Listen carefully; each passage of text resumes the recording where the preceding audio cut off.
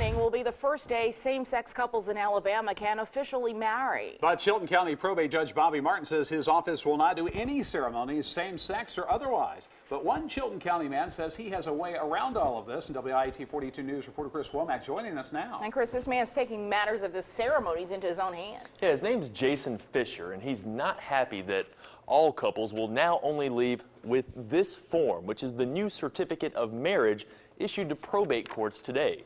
Since Judge Martin won't perform ceremonies anymore, Fisher tells me he'll be more than happy to fill in. This is supposed to be the big day for Sarah Davis and her brand new husband. They had planned on putting the finishing touches on their marriage with a ceremony at the Chilton County Probate Office. I guess we were going to have the ceremony like in the courthouse like you're supposed to. Or because he doesn't want to do it in a church. We can't do it here because they quit doing it.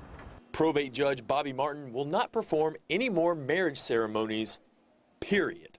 I stopped by to talk to Judge Martin, but was told he would not have any comments about his decision. The inner me at 16 would probably say, let's do a riot. Jason Fisher has plenty of comments. There's couples that have been together for 7 or 8 years that I know of that live in Chilton County or close to Chilton County that can't do anything because they feel like their rights are taken from them. And with a new right given to them by a federal judge, Fisher is picking up where Judge Martin left off. Me, myself, yesterday I became an ordained minister.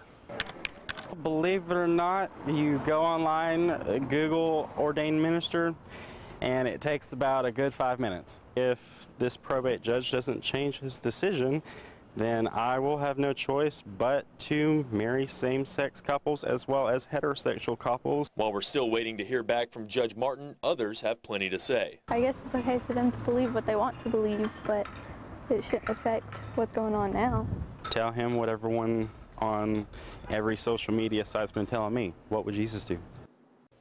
I've left several messages with Judge Martin's staff, but he has still not gotten back to me. If and when he does, we'll be sure to update you on WIAT.com.